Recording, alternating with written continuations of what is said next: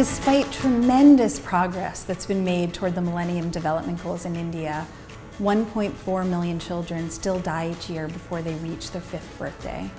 And maternal mortality rates are 14 times higher in India than they are in developed regions.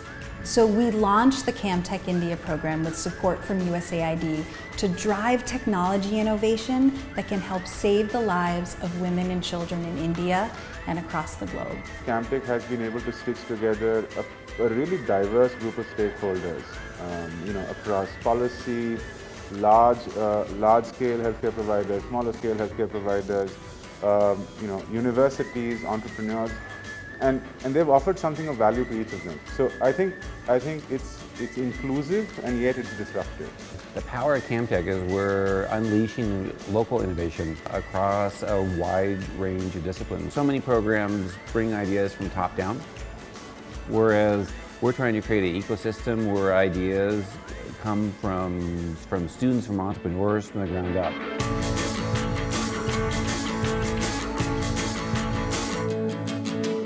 Clinical site visits are such an essential piece of this innovation process. It's where we have to get people from other disciplines, including designers and engineers and even entrepreneurs, to actually see the problems that are faced by clinicians and patients every day. And they ask a few questions why, and we've seen a lot of the problems that they identified just in the days before the hackathon move into the problems that they work on solving.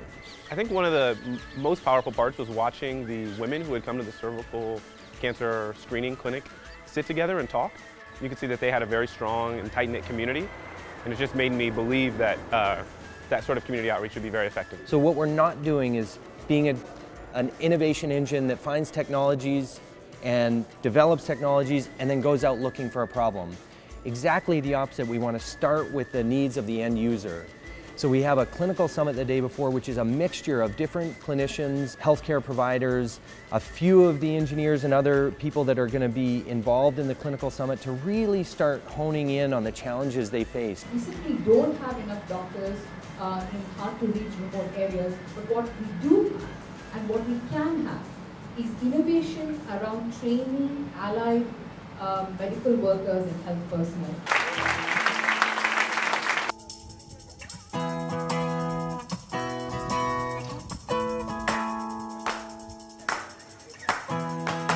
Welcome everyone. I have to say this is indeed a pleasure for us to be able to host this. I think we get a lot of energy out of being with others who find science and technology a fascination.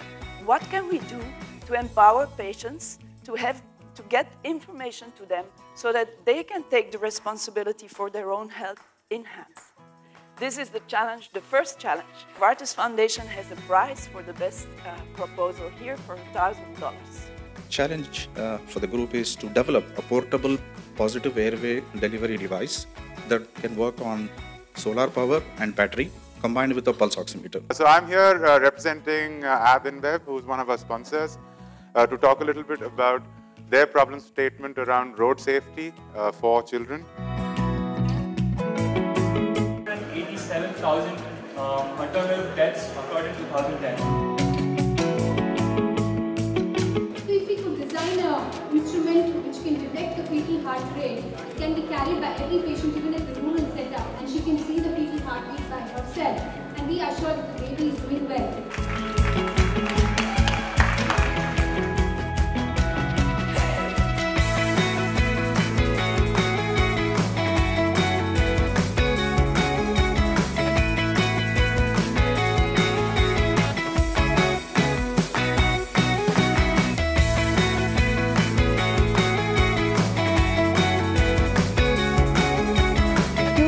Hack-a-thon are where you make dreams come true and you start to realize there's a problem that you really want to tackle, and you start to meet cross-disciplinary people and you have the right mentorship in the room and you start to hack this problem, and over 48 hours you really come up with an impactful solution.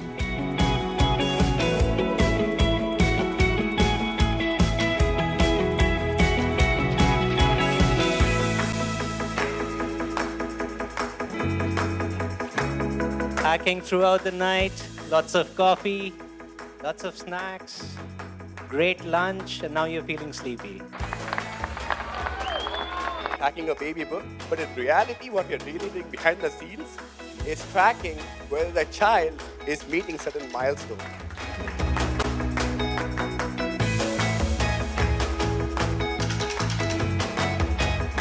So post-hackathon, we really try to work on the question of what's next. How do we move these technologies forward, and what can we do to support the teams to make sure the technologies continue to grow? Awards are going to be presented at the FICCI HEAL conference.